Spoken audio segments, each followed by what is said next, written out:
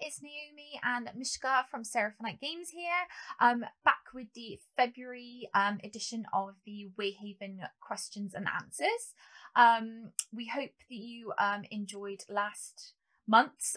All the comments and everything on social media were super supportive and lovely. Thank you for those. It was lovely, and we had so much fun doing it. We were nervous when we uploaded it, but it's been received well, I think. Yeah. So this is February's. So how was your Valentine's Day, Mishka? It was very nice.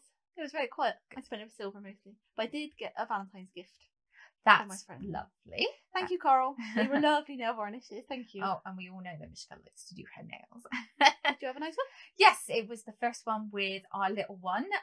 We pretty much just sat and binge watched Netflix and binged on Ferrero Rocher, which was delightful. That's a good really. way to spend it. Good Yes, way. yeah. I accidentally, on purpose, ate the Ferrero Rocher that I had already bought, and then had to order more to replace the ones that I already bought. So yeah, that was nice. That was good. So lucky you didn't listen to this. Really. Yeah, doubled the Ferrero Rocher on my account, which was very nice. Yes. Yeah. Okay, cool. So shall we dive right into February's questions? Okay, so again, apologies if I get anybody's usernames pronounced incorrectly. But here we go. So the first one is from Anonymous, and they have asked, hey, I hope you're having a good day. I had a question about love. My question is, who would say is falling in love the fastest? And can you explain just a tiny bit, how about a teeny bit? My personal opinion, is A, F, N, and M. Yeah, poor M answers, really. If this is spoilers, then sorry, lol. I agree mostly. Adam, Ava definitely is the fastest. Theirs was insta love. Right from the moment in the office when they had that, eye contact, gazing, all that, Love it. It was deep and fast, and it was right on there. So Adam Ava was definitely up front. I would actually say it's probably Nate Nat next. Mm-hmm. Felix Farah close behind, but Felix Farah spends a little bit more longer in the crush stage than Nate Nat. Nate Nat has a very natural progression of like, oh, we're in the crust stage. Bread is bread's on my brain. Yeah, in the crush stage, and then they go to, oh, it's getting more, and oh yeah, we're in love a bit quicker. Felix Farah, it takes a bit longer, but there's no in between. It's like crush stage and I'm in deep in love. There's no there's no in between there. It's one or the other. Yeah. Mason Morgan, it's a bit different for them. They will take longer to fall in love, but it will take even longer for them to realise that it is love. I love that. That's one of my favourites. It'll be very much like, oh, when they realise it, they would have been like, oh, well, I've been in love for like years. Like, oh, okay, that's all right then. I suppose that's what it is. Okay. I love that. So they will actually be in love long before they realise that that's what it is. But yeah, they didn't realise. That's one of my favourite kind of tropes. I love it. Okay, so the next one is Ely's. Apologies. Yeah. Can I ask for facts about our Captain Roy's son? Is he married? Was he Rook's friend, or were they just co-workers? He's not married now. They were friends to a degree, not like Tina and the main character are friends. They're like more than colleagues kind of thing. They did respect each other a lot, and they did work really well together.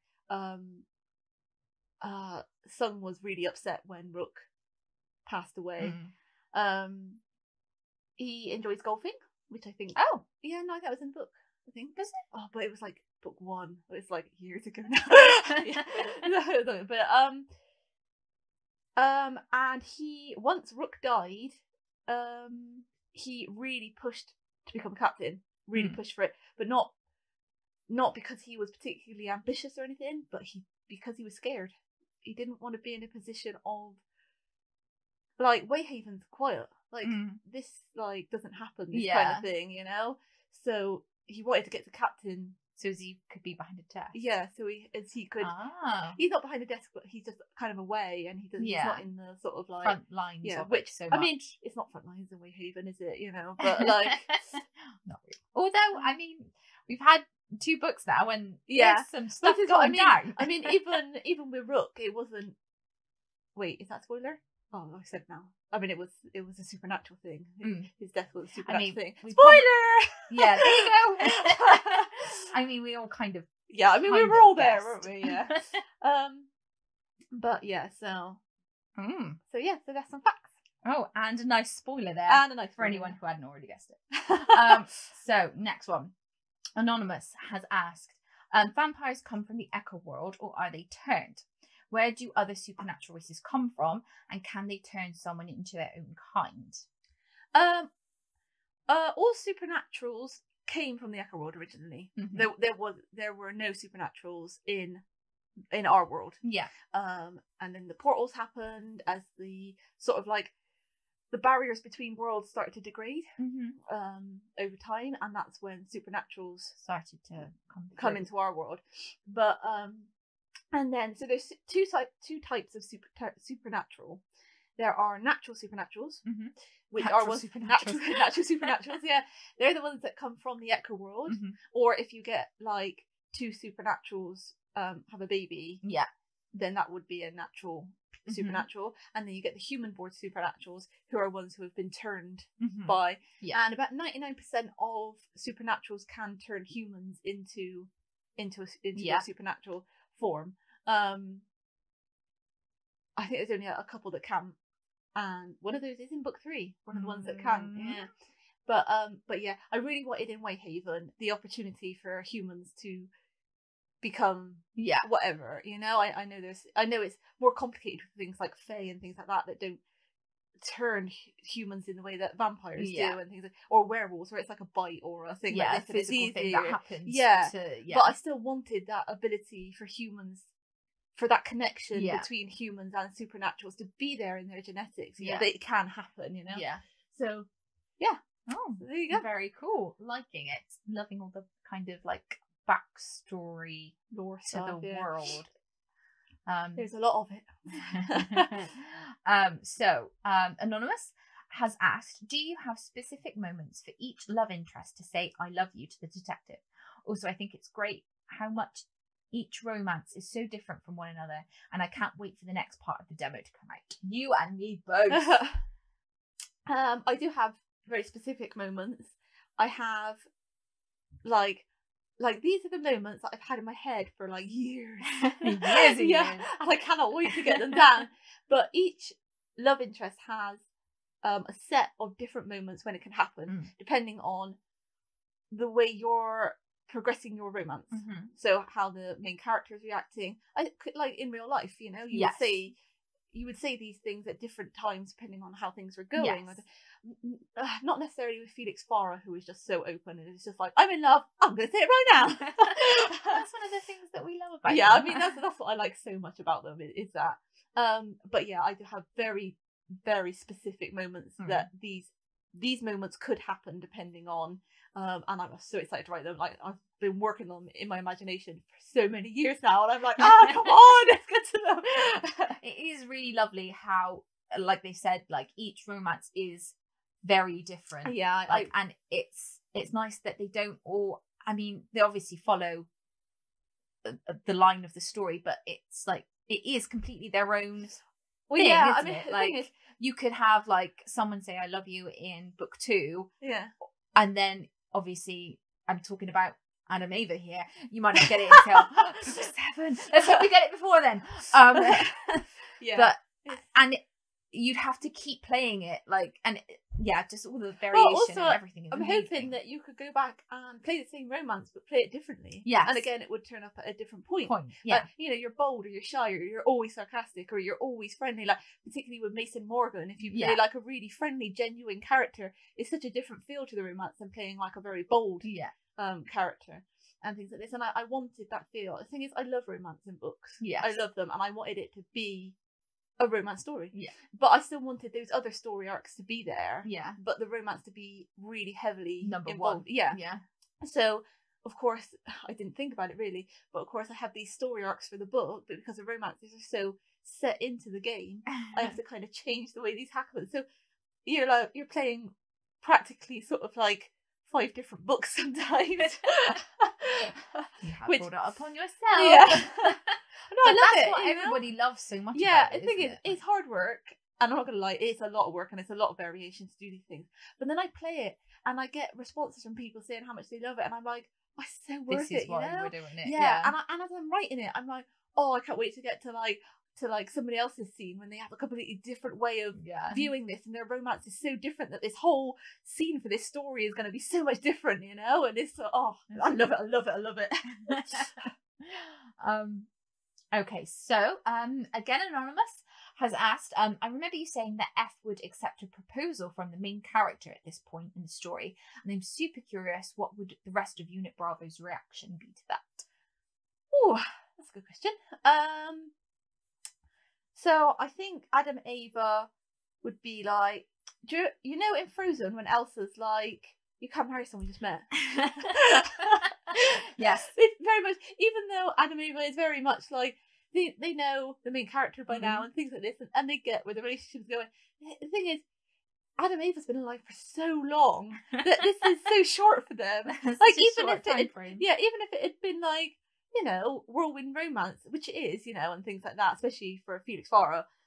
But they'd be very much like, a whirlwind for them is maybe 300 years. Yeah, that's like, you know, now we can start dating. I love how you mentioned that Frozen bit, but I love how like when we were younger, I was watching like The Little Mermaid and stuff, and we were like, oh my god, why can't they just get married and be happy ever after? And now as we're like 30 odd, like we're just like, yes, no, you can't. Yeah. You're 16. You're 16. What are you doing? Totally on Triton's side now. Yeah, how things change.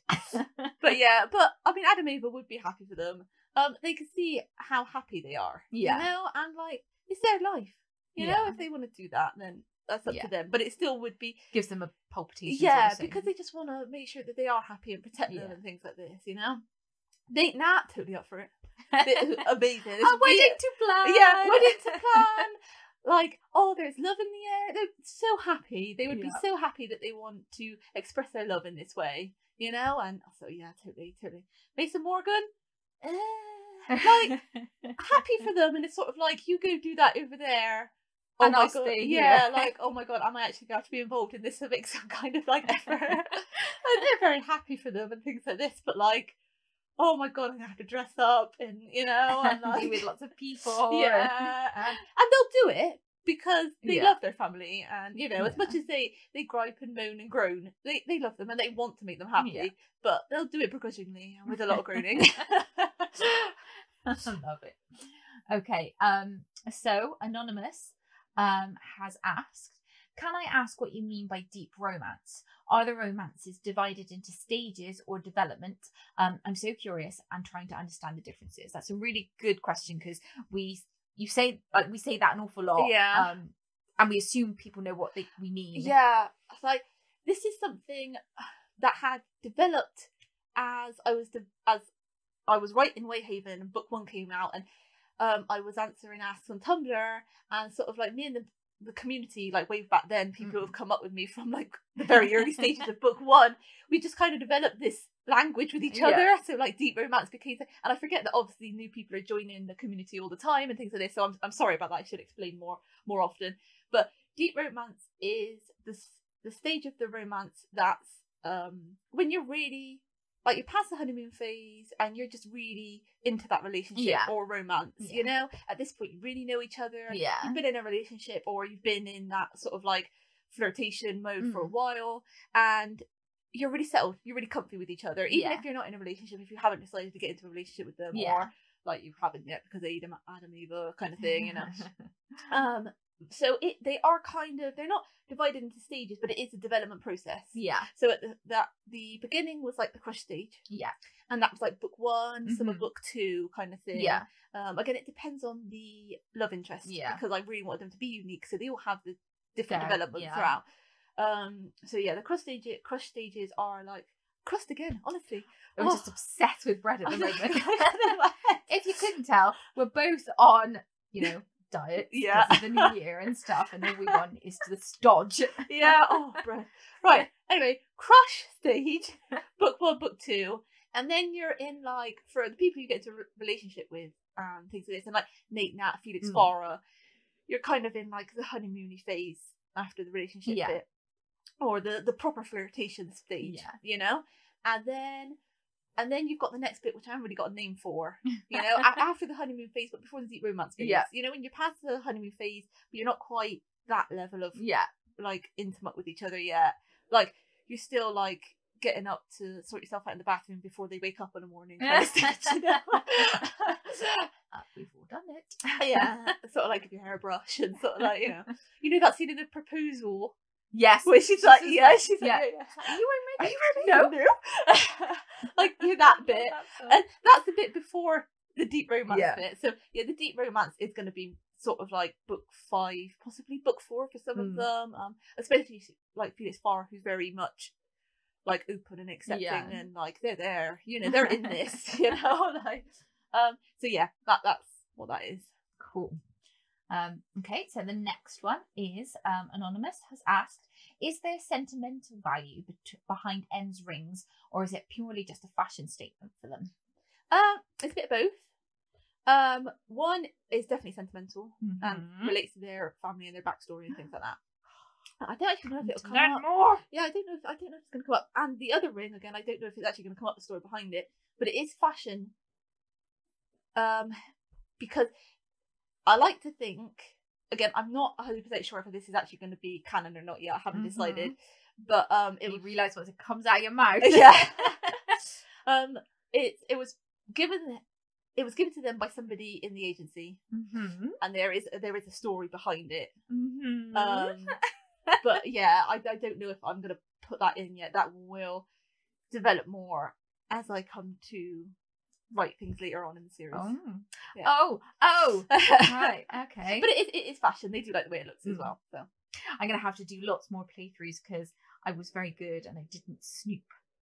On the background? Well done. Well, yeah. I find it. I feel like lots of people are very good at playing main characters that are characters. Yeah, not like they can role play other people. But I find it very. I have to play as me. I'm not very good at separating it. Yeah. And I wouldn't. I don't. But I'm gonna have to. I need some info when I do the playtesting characters, and I do ones very different from me, and I'm just sat there like, this is so weird. This is so weird. Okay, so the next one, Anonymous has asked, how many new characters do you think there are going to be in book 3, and any certain ones you think will love or hate right away? Oh, good question. I think there's 3. I think there's 3. But 2 of them are introduced just kind of for book 3. Yeah. And one of them is going to be introduced as a long-standing. Yeah, like a recurring character throughout the series. But that only happens in one branch. Oh. This other character, yeah. And I hope people like them. But it depends because their introduction is very much based on another character that I know that quite a few people like. So it depends on how people see them getting along and things like this. And also your main character will be able to respond that way as well, depending on how you view them and things like this. But I hope people will like them. And then obviously we've kind of met the other 2. Yes. Like the guy that the community has lovingly dubbed Birdman. So we've met Birdman. Who I hope people do love him. Again, he's complicated. You do like to write complicated characters. Well, I do like to try. It makes them very real. Yeah, well, I hope so. The thing is, I don't want to make them too real because they're fictional characters, and I'm very much of the essence of this is a fictional world, this is a fictional character. They're OT. What? They're not real. Yeah, they're supposed to be fictional. You know, I want to make them complicated because it makes them interested, but I'm not trying to be able to and say I could take this person out of this book and put them in the real world. Yeah, I don't want that. I'm using fiction as an escape. I want them to be melodramatic and OTT and, more than just what normal people would be, I want them to be, But the other character, not so complicated, just a good old villain, Bad guy. Sometimes you really just want straight and narrow, that's probably the wrong thing to say for them, but, Bad guy. Just yeah. a genuine bad guy. Yeah. Though not necessarily bad guy, gender wise. But yeah. Yeah. I just really like a good, throw a cape over your face, give a cackle. Yeah. So, Love it. Okay, so Anonymous has asked, is Ava pronounced Ava or Ava? Just realised I may have been reading it wrong. It's Ava. Mm-hmm. Is it, yeah. Ava. Yeah. So it's Ava Dumortan, mm-hmm. and then Adam Dumortan, mm-hmm. Nathaniel Sewell, mm-hmm. Natalie Sewell, and obviously Nate and that. Yeah. Farah Hoville, mm-hmm. Felix Hoville, Mason, no surname, Morgan, no surname, Tina Poname, mm-hmm. Verda Solomon Verda. I know, but I always call him Verda, so I know. It's like Verda, Solomon. Like being called Solomon. Who else have we got? We've got Bobby Marks, Marks. Or Robert Marks, or Roberta Marks. Full names. What about Unit Alpha? Maka Scott, Tane Scott, Tamika Dioli, and then Lesedi Coella. I'm not entirely sure about the surname if I'm saying that right. Elidor Cobor, which wasn't supposed to rhyme when I wrote it down the paper, but did when I said it out loud. Tapisa, Vieno. I think that's it, isn't it? Falk and Sanja, obviously. Murphy is Murphy. Oh, and forget a little bit about Murphy. Yeah, he's there in the background, just like bubbling there. My name is pronounced Mishka because I get quite a lot of asks about that. And then Nay is Nay. Yeah, it's Naomi. It's Naomi, yeah. We generally just call me Nay. Yeah. And then Spunky Cat Ninja. I call her Spunky Cat because I don't know if she wants me to use her real name, so Spunky Cat. Fair enough. So there you go. So there you have it. I don't think we've missed anybody. Douglas. Douglas. Poor Douglas. Oh. Douglas Friedman. Yeah. Yeah. Poor Douglas. Okay. So Zizzlequam. Yeah, I recognise that one. Hello. Who is most protective in general? Not necessarily over a romantic partner, but just over people they care about, or even just a random kid in trouble. Ooh.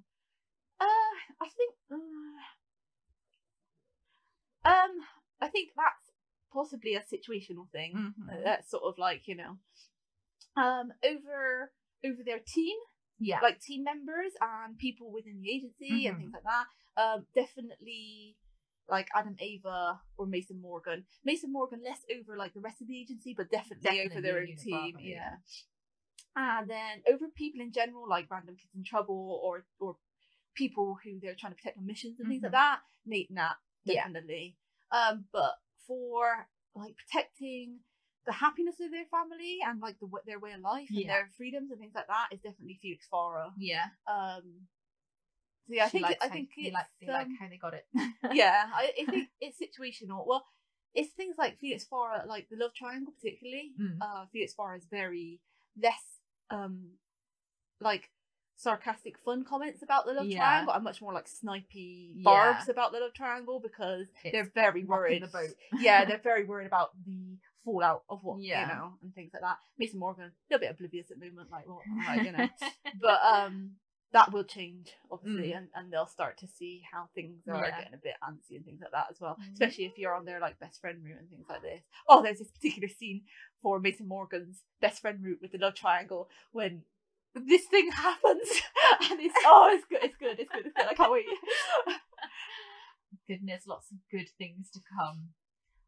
Certain Land Student Mug has asked, are all units in the organisations the same species or not? And if they are, why?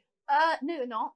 Most are because it makes it easier to send out on particular jobs. Like, for example, Unit Bravo are all vampires. So, in general, vampires they have good strength and agility. And they have their hypersenses, and they also have their pheromones.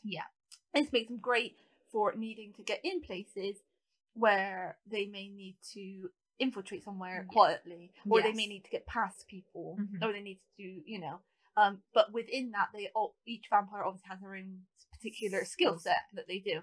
And then Unit Alpha, werewolves are strong and powerful, but they don't tend to be subtle. So yeah, they're more like shock troopers. Is that what they're called? I think that's possibly. Right. Where they go in.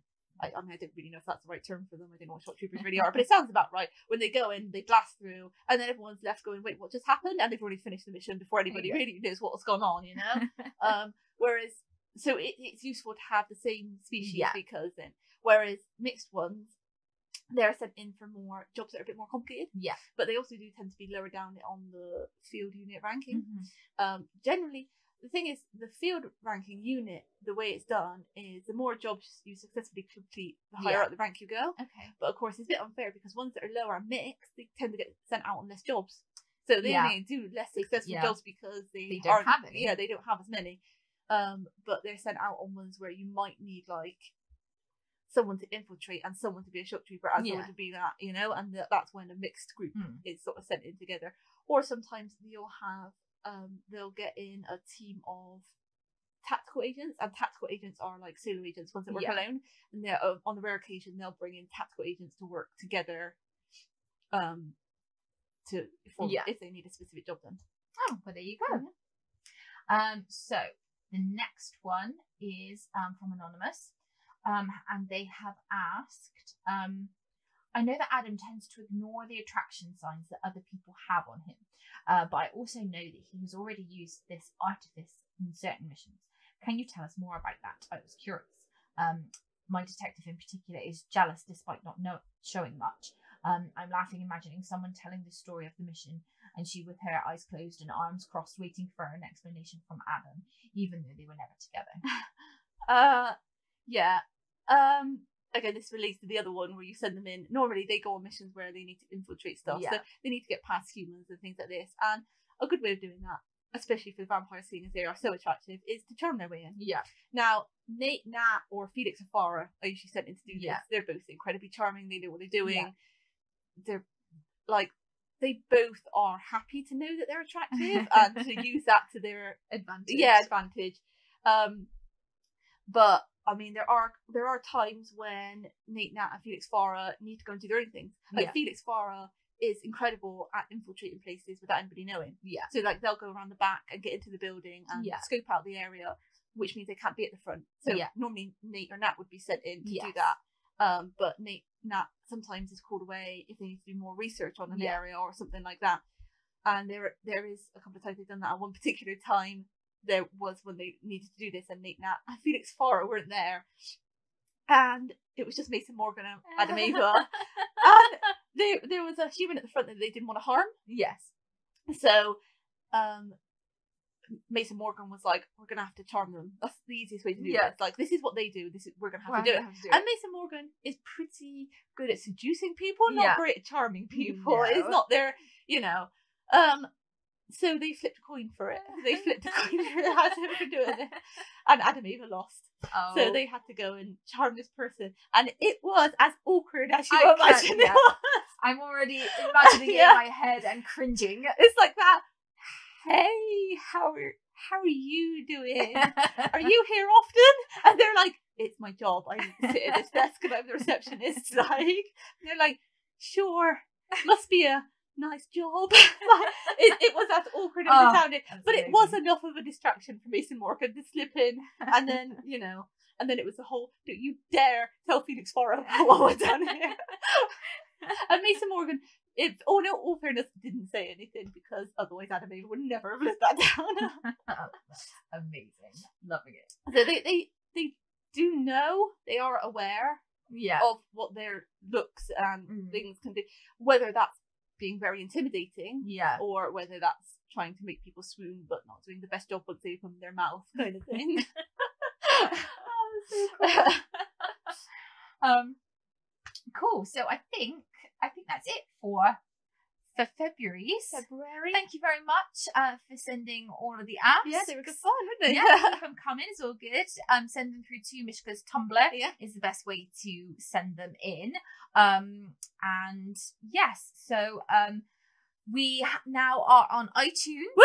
Which is amazing. We're trying to get the podcast version up on Spotify and other places as well, but iTunes just came on first, so go and check it out there. So yes, episode 1 is on there, which was January's. So yes, we'll hopefully try get this one uploading up as well, February yeah. up as quick as we can. But yes, so that's very exciting. Yeah.